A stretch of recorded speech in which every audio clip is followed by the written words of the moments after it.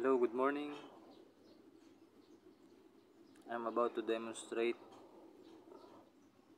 the my project RF amplifier using RD15HVF1. Let's start here. Yes, this is the layout of my RD51HVF1 RF amplifier. There it is. In this side, as you can see at the center of the screen, this is the 1 watt RF amplifier using 20 C2053 and C1970 Mitsubishi transistor.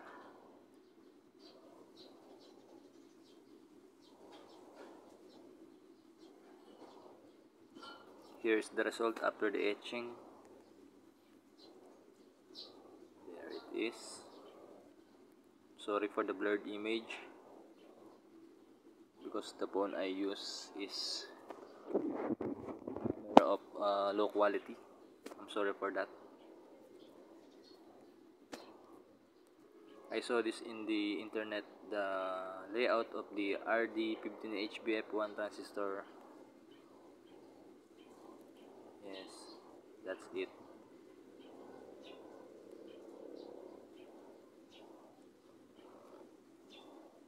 I changed the value of the attenuator resistor from the input side of the amplifier. This is originally 39 ohms, 150 ohms and 150 ohms. I replaced that with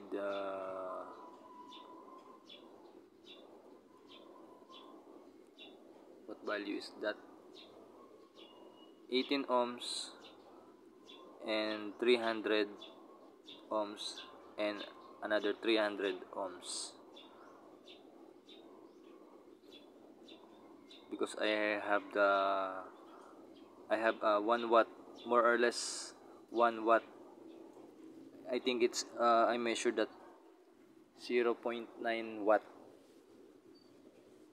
the exciter I use to feed this input side of the RF amplifier using RD15HVF1. There you have the details. You can put down your comments on the video under if you want to know something about this of the details. I only see this in the internet. Actually, one of my friends, shout out for my friend who gave this to me, Mr. Albert. His name's Albert De Lima. Shout out. How are you, my friend? Hope you're doing good. Yes, this is the construction of the 1 watt RF amplifier. I use this transistor, 2 transistor only. The small one is the C2053 Mitsubishi original, and the final transistor one is the Mitsubishi also, C1970. It produces 1 watt more or less. As I said, I have the output here of about 0.9 watt, which is very good.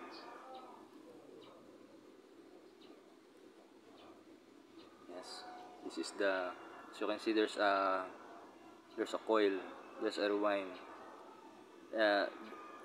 Actually, this is a transformer. There's a details for the end of the video.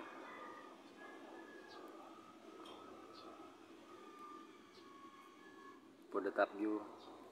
It's not yet done when I capture this picture. There's a lot of parts and the heatsink with the with this transistor C1970. There's the parts I planted on the surface of the circuit. It's RD15HVF1.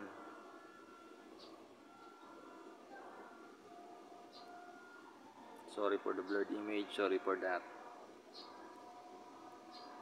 Yes, this is the graph of the power input versus the power output. As you can see, this 0.5 watt is enough to produce the 15 watt output of the RD15HVF1 using 12.5 volts. Yeah. You can see the data sheet on the internet also of the transistor.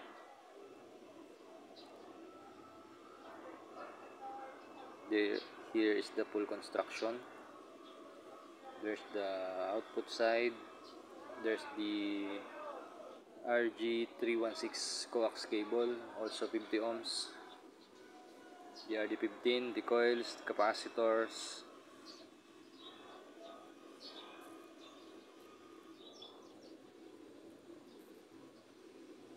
There.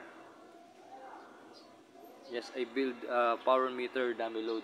Power meter with dummy load using 1 kilo ohms, 2 watts carbon resistor, all in parallel.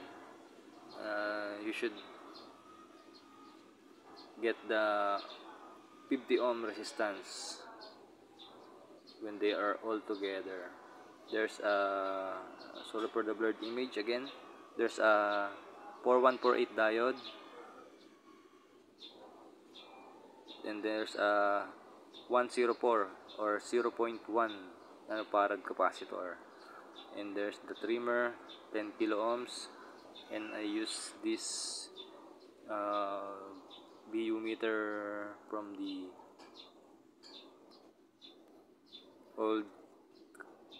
old sound system.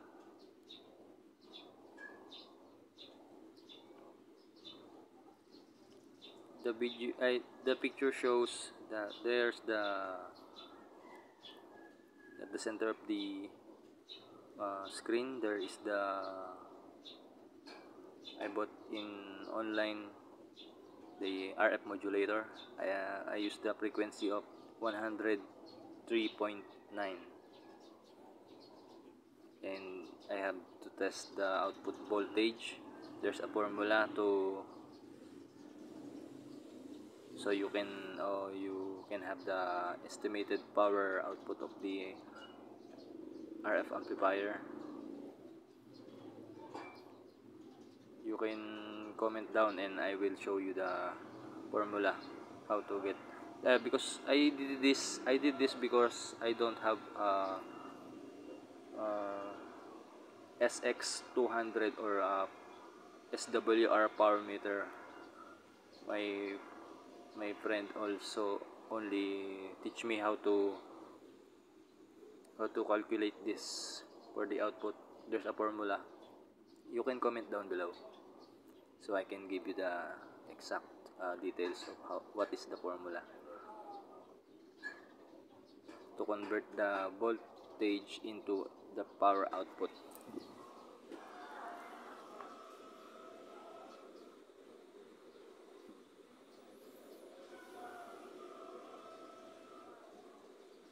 There it is. Again, I use a formula to measure the output of my 1 watt RF amplifier. Yes, you can comment down below. Sorry. There is the complete construction of implant planted the parts from the PCB surface.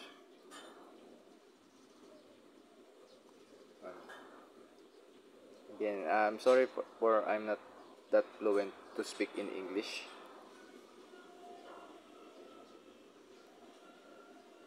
As you can see here, there's a 7805 regulator for the supply of the RF FM modulator. Sorry. And this one is also 7805 regulator to drive the gate of the RD15HVF1 gate. Yes, there it was. I put some heatsink. If you're using a heatsink, you should the tab of the transistor must be not connected to the aluminum heatsink. Use the spacer, washer, plastic washer, and the what you call that, the mica insulator. This is very important. There it is.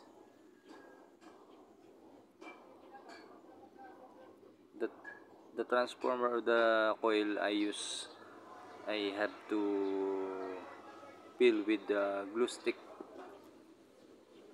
for it so it can never be deformed. This is important. Yes, I used there is the Mitsubishi C 1970. There's a trimmer here, trimmer capacitor. This is 10 kilo ohms.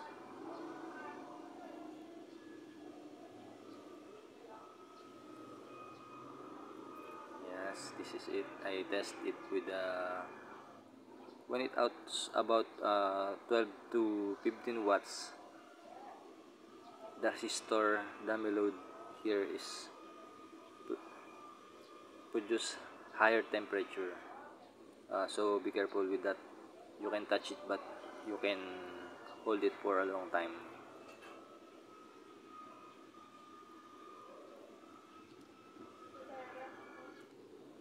And that means the power output is on the resistor dummy load.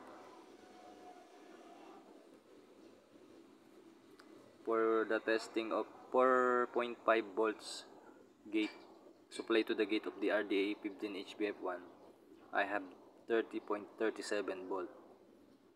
If I convert this to RF wattage, this can be more or less 19 and maximum of 20 watt output of the RF amplifier using RD15HVF1.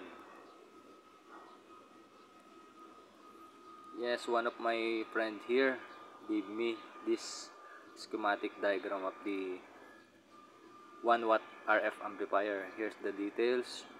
That shout out to my friend who gave this to me, Mr. Bir Redula. Bir Redula, you can search him, and she has a blog of this, a lot about RF, all about RF.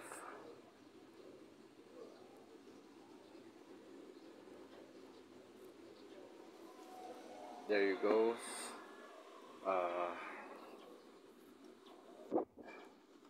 Anything else here? Yes, this is the, I'm sorry, but the RF modulator here is in the upside down position. I bought this online here in the Philippines. There. I'm sorry. Maybe I will post another video of how the BU meter works, and if you have to tune the output power for the maximum.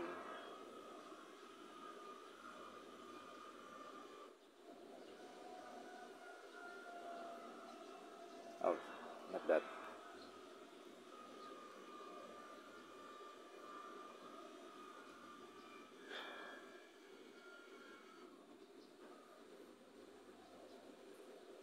Well, that's all. See you for the next video of my testing of my RD15HVF1 RF amplifier. Here is the layout I use. Thank you for watching. Comment down below, and please, if you can share, like, subscribe, uh, it will be appreciated. Thank you. Thank you.